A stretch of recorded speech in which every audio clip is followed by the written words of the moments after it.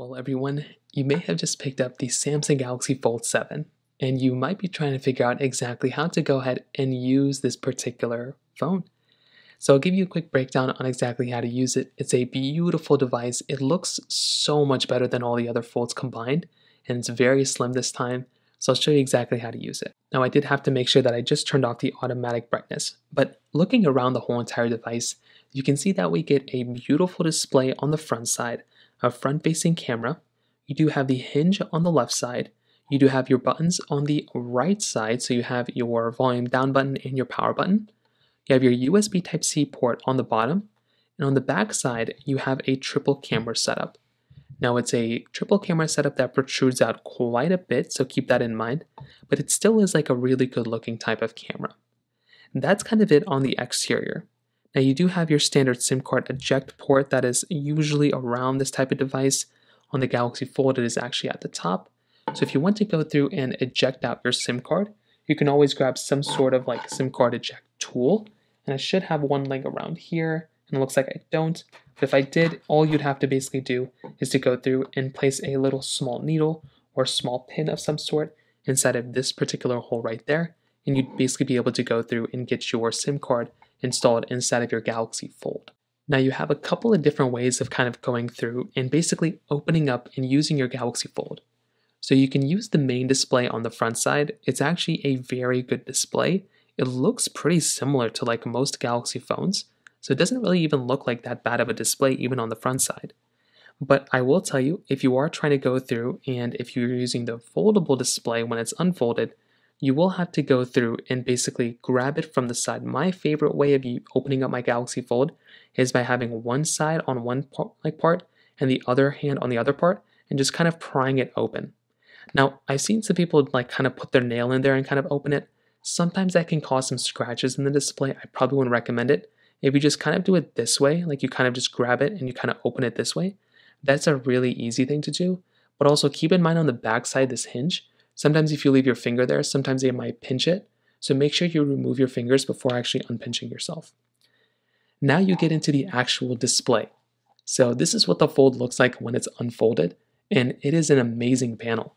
This thing looks very, very good. It's a massive type of display, but you use it just like any other Android phone. So you can basically go through and you can, turn on and off your phone just by clicking the power button. You can turn on your phone by double tapping onto the display, and you'll come inside of your lock screen. So you'll have your standard stuff. You'll have your time right up at the top, the date, your status bar icons. As always, if you want to edit up your lock screen, you can go through and hold down on your lock screen like this, and you'll be able to start customizing it. This is something that's really cool. I love being able to go through and customize my lock screen, and you're going to be able to get that type of capability right inside of this type of panel. So that's going to be something that's going to be really cool. So you can go through and kind of customize that and kind of, adjust that here. So I'd recommend having some fun with it. We can click on done at the very top, and you can start to swipe up. So now you'll basically come inside of your home page. So within this page, you have a couple of different things. So you can go through, you can swipe between the pages. Like I said before, you have your status bar icon up there. You have all these different types of app icons and widgets. So you can always go through and you can basically hold down on a widget like this, and you can go through and kind of move it around and kind of adjust it whichever way you want to. You can also remove widgets if you no longer want them. You can hold them down like this, and you can tap on the remove button right there, and that will go through and basically remove those widgets from our particular display. So that's another really cool thing that you can kind of just do right there. Now, on top of that, you can also go through and you have a lot more options here as well. You have your dock at the bottom that always stays the same. And like I said, even with app icons, you can move them around. At the bottom, you have your navigation bar. So if you just opened up your phone right now, it usually will give you this navigation bar, or you can go through and use gestures instead. But the middle button allows you to basically come into home.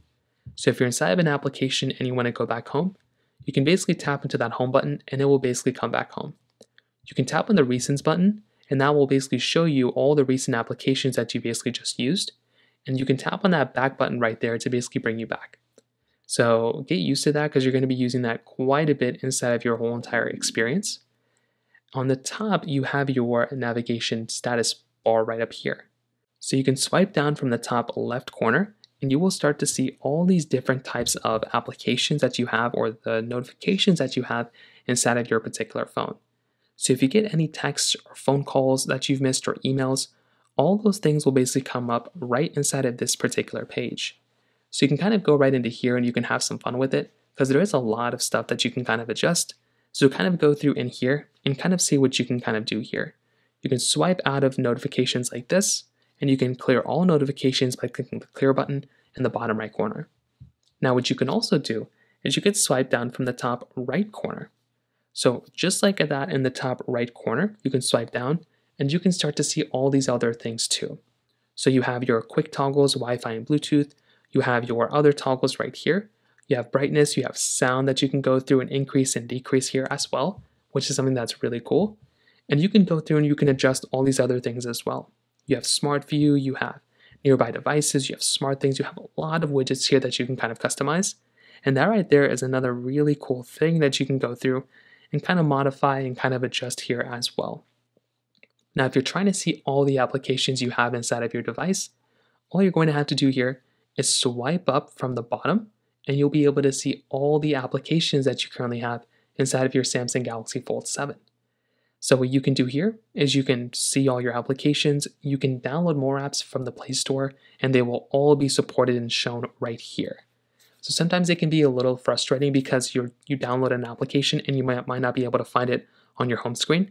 Well, rest assured, all those applications will come up right here. Now, Samsung has a lot of different applications built in already. So if you want to, you can open up the Samsung Galaxy Store and you can basically start using the Galaxy Store and use Good Lock and all those other things because there's a lot of things that you can download there.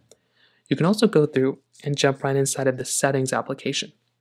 So jump right into Settings like this, and there's going to be a lot of things that you can do within the Settings application.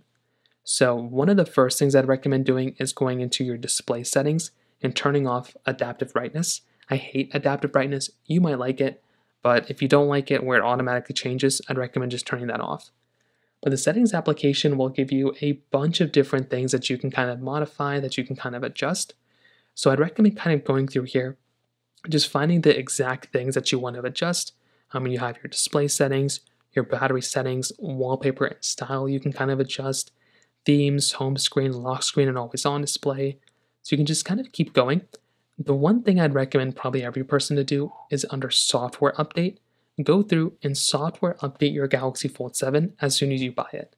That's probably one of the most important things I'd recommend doing because the last thing you want to do is to wait to not update your phone and you might be running into some problems or you might have an older version of a device when you could be getting the latest and greatest software.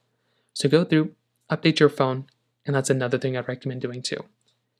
At a high level, that's basically how you use the Galaxy Fold 7. It's a beautiful phone. It has so much stuff going for it. It's a really good device. If you want to close it, just grab it by the sides and close it down like this. I would recommend putting a screen protector on this phone, at least on the front side, and putting a case on this phone as well. That would be one of the most important things I'd recommend every single person to do because it would be giving you kind of a better experience and it would kind of protect, your investment, so to speak. And again, it's a beautiful phone. Just keep in mind, keep it in good condition. And if you plan on reselling it, I would recommend putting a case on it because that would probably be one of the best things you can do. So that's essentially how you use your Samsung Galaxy Fold 7. If you have any other thoughts or questions, please let me know in the comment section below. Hit the like button, that would mean so much, but definitely hit that subscribe button. More importantly than everything else, I love every single one of you guys. Hopefully I'll catch you guys in the next video. Peace out till then.